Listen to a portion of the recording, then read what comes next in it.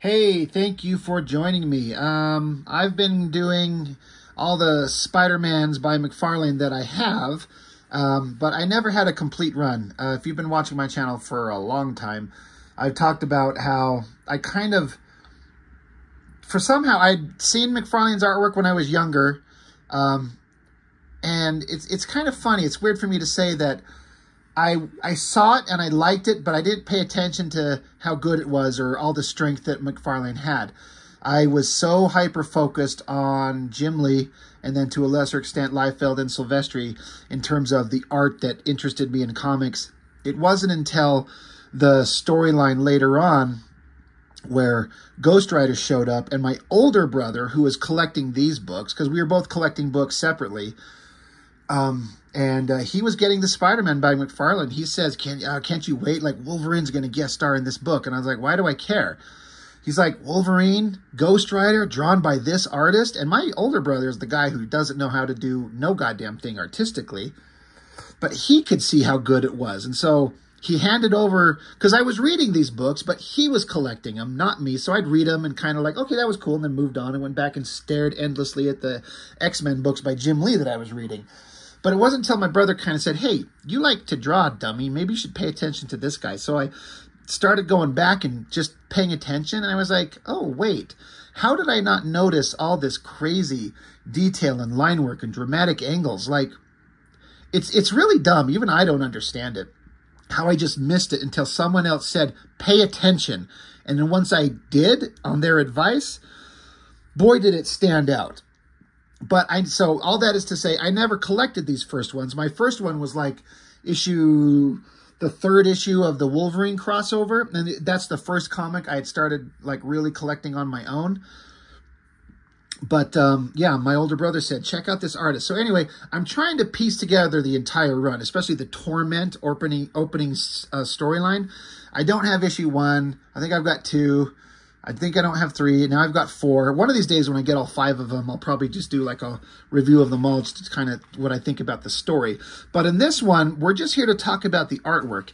And another thing that's kind of funny is because I remember, I read this back in the day. My brother was collecting them, and whenever we would get comics that the other one didn't have, because again, my brother had his own money. He bought his own books. And same thing for me. I'd be like, what'd you get? Okay, so I'd read this Spider-Man storyline, and I was kind of into it. But you'd think that the fucking off-the-wall weird coloring would have stood out to me, and it did not. For whatever reason, as a kid, it did not jump out to me in any way that stuck out in my mind. Now, maybe when I saw it, maybe it would have been like, this is weird, but I just kind of moved on and never gave it another thought. And I've subsequently learned that, one, how and what the coloring, why it's weird, but so many other people just saw it and was like, what the hell happened? It's like this in that issue of X-Force, number 4, I think it is, where the coloring is all fucked up. And they talked about on the Cartoonist Kayfabe channel how they brought over a colorist and he was using a color guide, but he thought that the color guide that he was using at Marvel was the same color guide that he was using elsewhere, but they didn't all line up. They were like off by 1 or 2 notches. So what the color guide number that he put in to color this here was not the one he thought it was. So everything was just off a little bit. If it sounds weird the way I'm explaining it, go look it up on the Cartoonist Kayfabe Guys channel. They talked about that issue and this one. There's like the 2 weirdest coloring jobs to come out of Marvel in a long time. And not in a good way, but in a weird way. So, as I understand it, the X-Force one was due to a mistake. You might be someone who thinks that giving Todd McFarlane coloring duties is a mistake. And it probably is. I mean, Jesus Christ, look at this thing. I don't remember seeing this as a kid and going, what the fuck, in like a, what am I seeing? I just remember like, that's a pretty big, awesome page. So Torment, Part 4, Artist, Writer, Colors, Todd McFarlane. So visually, McFarlane's doing everything except the lettering. I want to say there was an issue where he did the lettering. I'm not sure. Somebody can correct me on that. So having subsequently gone through this just now, I feel like this psychedelic, off-the-wall, overdone, nightmare color job it sucks, but it makes it so interesting. I feel like if I can't remember if Spider-Man is just like he's being mentally manipulated, but if like this is a character that was on drugs, this coloring scheme through this whole book would be perfect, as if it's like some drug-induced hallucinogen that he's suffering through, and he's seeing this wild, insane color imagery. In that kind of sense, I think this coloring would work. But whatever McFarlane was doing with his color choices, I think it just screams out a guy who doesn't know how to color. But he wanted to try. And I give him full credit for that. He like, one issue, I'm like, I'm going to color. I want to pencil it, ink it, write it, and color it. And he gave it his all. But I don't know how coloring is done, how you cut in the highlights on like on Lizard here, and all these random alternate colors that go on through all these places. I don't know how you do it, but what a tedious nightmare it seems like. I kind of think that the coloring kind of works on Kraven here, this shot with this giant hole in his head, because he's like a walking corpse. So it's almost like that's not a human skin tone. So I thought it kind of worked there. So just the whole thing. I do think in terms of the complementing the black and white artwork to the best possible degree, this coloring does kind of ruin it. It makes his artwork kind of hard to read in places. But by the same token, like I was saying, because it's so weird, it's such an interesting kind of like moment in time, this artifact of this weird coloring that happened that's just so psychedelic. I always dig it when McFarlane would do spider webbing as the panel borders. That's kind of awesome. But yeah, poor Peter Parker. He's been manipulated. Again, I can't remember if he's drugged or something, but the way that McFarlane draws with like the bubbles on his head and then the little flashy kind of things coming off. So maybe in that sense, I wonder if that's part of it. You know, did McFarlane go, he is out of his mind, and so he's seeing weird things.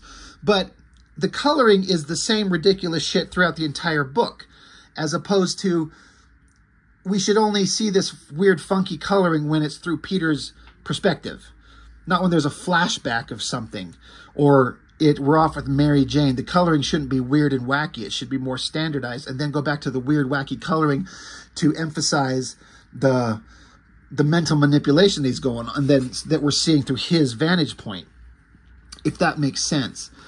And this was I like the story point because I was just aware of Kraven the Hunter, and I had never read the story, but my understanding was that this guy basically beat Spider-Man and buried him alive, and he pulled himself out. So I was like, I don't know who this Kraven guy is. I've never read about him, but just the history of what had happened that I don't know about made him really ominous. So just having him pop up as like a dead corpse, really creepy. And then McFarlane draws a great like head wound with the hole blown through his head there. It almost kind of looks like the way the T-1000 got that headshot, was at the end of Terminator 2, and then closed that hole up. It kind of looks like that. But then you got the voodoo chick. I can't remember what her name was. I think she's, they explain in this book, I think that she's like related to him, like, or not related, but like an acquaintance, like a former lover or something like that. And so she's here to avenge Kraven by tormenting Spider-Man. So again, all these layouts, the drawings, it's very McFarlane, it's very detailed, it's very wild, and the coloring is psychotic, makes it hard to read in some places. I just got done filming another video, and if these go up in the way I think they will, it'll be the video just previous to this one, but I gotta point it out. I did this on the last one. Even for as bad as this crappy coloring is, this art, the storytelling, the loving craft going into drawing this by hand is 1,000 times better than this absolute pile of garbage right here, where I was going through this soulless, brainless, heartless, dead, computer-generated comic, Donna Matrix. This is just unbelievably horrible. And even McFarlane, in his questionable era, in terms of this issue, it's still so much better. Mary Jane, she knows that Peter's not home, so she's kind of nervous. So to distract herself, she's going to go out on a town. Back with, Spider-Man's caught the lizard and what's her name, captured him. And so they're trying to torment him. Still got the little circles indicating like he's out of his mind. So again, the psychotic coloring would make sense. This close-up of Spider-Man's face I always liked. And then I always liked this part right here when Spider-Man's looking over to the lizard. He's like, hey, Doc, come on, buddy, fight this thing. You don't need her. Please help. He's like trying to reach the good human that is inside Kurt Connors here. And the lizard smiles, and the text says, is that a smile? Does he understand? But then the lizard comes leaping at Spider-Man to kill him, but then Voodoo Girl tells him to stop. And now another thing from my history of Spider-Man, I was aware of the lizard as a character, but at this point, I had never read a comic with the lizard in it. So this is my introduction to reading a story with the lizard, and McFarlane made him a violent, dangerous, bloodthirsty, killing animal. And so that's what I think of the lizard as. I don't think he was anything even remotely close to that in previous stuff. I've seen some other stuff as the years have gone on, and it's just safe, cutesy Marvel shit, it seems like, the stuff that I've seen. So I appreciate that McFarlane's like, I'm going to take this lizard creature and turn him into a horrific threat. I like that. Splatterhouse ad. What a great game that was. These wild, skinny, long panels, which I am no good at. I need to practice them, but I'm no good at it. Mary Jane's out on the town dancing with some other dude. Probably going to take him home and hook up with him. Just kidding. Peter and Mary Jane love each other. The torment keeps going on. In a way, it kind of feels like this could be repetitive and kind of stupid. But I remember, I don't remember the comic being like hard to get through at the time. This coloring, why is this cut out of white here? And then these beads in her hair. It's like a rainbow arrangement of blues and yellows and reds and all kinds of like multitudes of colors. It's like the color palette changes from panel to panel. It just doesn't make any sense. I do like this spread. Like telling the history of this voodoo chick and with Craven, almost all silhouettes. The color palette is almost a monotone, monochromatic kind of thing. This is where this stuff works the best. And again, all the silhouette imagery, it's hard to make something work like that. I am trying my best to make sense of this panel right here. Oh, okay, I see it. Finally, Jesus Christ. That's her face right there and her hair. I thought, I couldn't read that at all. Now I see it. But that silhouette of her there, the bats and the moon in the background, drinking from the cup, slaughtering an animal. I always thought this shot of Craven, this silhouette with like his head in silhouette, but then the big poofy like lion's mane around him. Really cool. I thought these spears are really full of life and energy. Like McFarlane can draw. This shit all looks really cool. This is the best spread in the book, I think. It's the one where everything works together the most. But after all this torment, Spider-Man finally has enough here. I think on the next page, he's going to break free. Pretty cool big splash page. Lizard in shadows there. Spider-Man up front. Psychotic, crazy coloring. I like Spider-Man there snapping his bonds and going to get away. He's pissed. Lizard jumps at him, so Spider-Man boots him and sends him flying into the garbage. And then this shot of like the close-up of her face and then her hand coming forward. That's pretty dynamic. But then something's dripping in the background. Something, the ruptured gas lines. And then it touches fire. And then this pretty damn good explosion. The coloring is just so weird. So weird. But it works somehow, some way. Like I said, I know it's so funny now looking at it. This is just, if I had to read this fresh today, I'd be like, what the hell is going on? But as a kid, whenever this came out, I was 13 or 14, didn't even register with me. Not one bit. So, yeah, I'm not talking too much about the story, but more of just that crazy thing where McFarlane was trying to do something different. And I full credit to him for trying. I like McFarlane. I know he's controversial, and some people hate him, some people dig him. I'm into the guy. I like him. I like his attitude. I like his, I'm going to do whatever the fuck I want. And his success, whether you like him or not, is undeniable. So, I don't know. I like Todd McFarlane, and he went for it. He pencils it, inks it, writes it. He's like, God damn it, bud, I want to color an issue of Spider-Man. And he got to.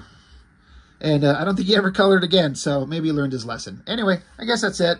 Nothing else to add to it. But I'm still looking for issues 1 and 3 and 5 of the Torment series. And then I still need I need the Ghost Rider issues, and then I need the first 2 of the Wolverine crossover. So I got to collect up this whole thing. Anyway, that's all I got. Thanks for watching. See you next time.